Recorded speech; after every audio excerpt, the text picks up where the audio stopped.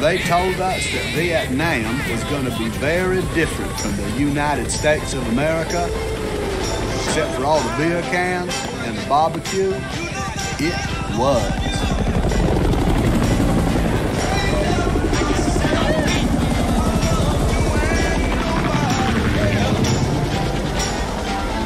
Hey, I bet they shrimp all in these waters. They tell me these Vietnams is good shrimp. After we win this war, we take over everything, we can get American shrimpers to come out here and shrimp these waters. We just shrimp all the time, man. So much shrimp out here. Right side there. You must be my FNGs. Morning, sir. Oh, get your hands down. Do not salute me. There are goddamn snipers all around this area who'd love to grease an officer. I'm Lieutenant Dan Taylor. Welcome to Fort Platoon. What's wrong with your lip?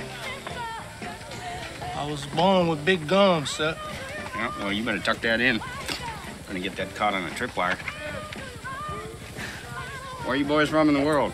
Alabama, sir. You twins? No, we are not relations, sir. Look, it's pretty basic here.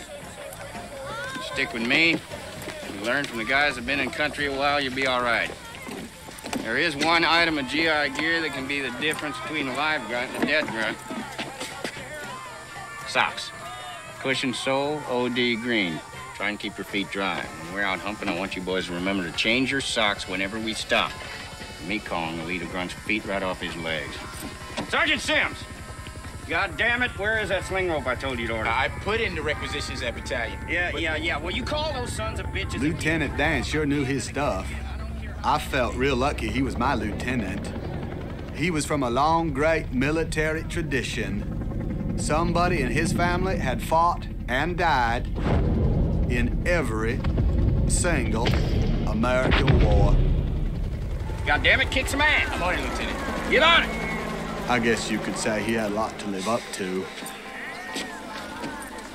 So you boys are from Arkansas, huh?